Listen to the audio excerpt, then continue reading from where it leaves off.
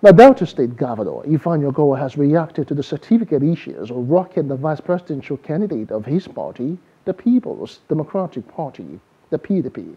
The governor made during an inspection exercise at Delta State University of Science and Technology, Ozoro, in Isoko North local government area of the state, said he lost his West African Examination Council result, but has a printout from the Edo College in Benin.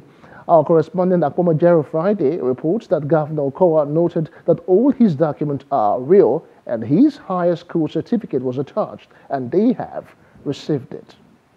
The thing is that, yes, my white certificate I lost, but I have my printout, the white printout from the college, Edo College, clearly stated there, and it's not, I had distinction in almost all my subjects. But the people that even wrote that, apart from the fact the printout is there, also from Edo College, the higher school certificate was attached, and they acknowledged that it was attached, and that I didn't ask them to do so, but they put it out there that I made an ABBB.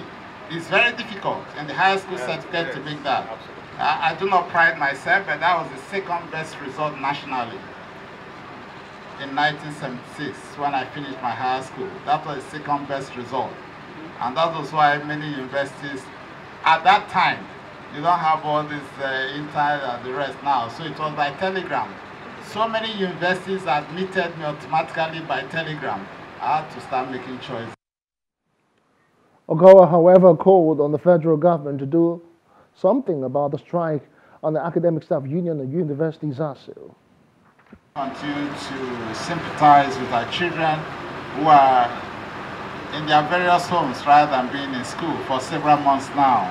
I think that this is an opportunity to call on the federal government to do something urgently, because we cannot going to keep the children back home. Right. But for Delta State as a government, we have fulfilled all the requirements, and that is why you find that this school is active. Our other universities are also all active, because we do not have any issues with the lecturers. In the four universities of the state. We do not have any issues with them at all. And that's why I find that the school is in section, everything is active, not only in University of Science and Technology Ozoro, but also in the other three universities. So all four universities are in section in Delta State. And that's why actually Atiku Abubakar has told Nigerians that education is very foremost on his mind. Please do subscribe to our YouTube channel and don't forget to hit the notification button so you get notified about fresh news updates.